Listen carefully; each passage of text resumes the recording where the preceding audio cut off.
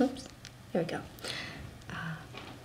My husband Jake went vegan 3 months ago, and we have been having sex ever since.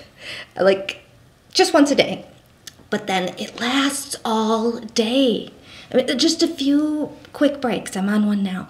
Because I wanted to warn you guys, there are some side effects.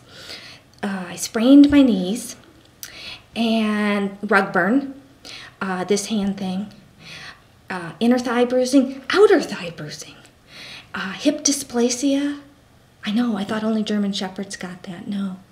Oh, I lost my vision, temporary loss of vision. Can you believe it? Then I got my vision back. Then you guys, I lost it again. It was wild. It was so great.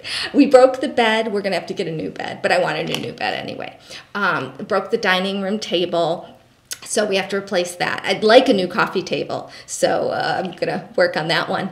And we broke the bathroom sink. It doesn't support the weight of 2 people, FYI. Anyway, I just wanted to tell you, get you prepared, because there are some things you wouldn't think of. But you guys, get your man to go vegan. You'll save a cow, but you will wear out your kitty. I have to go. I'm pretty busy getting some.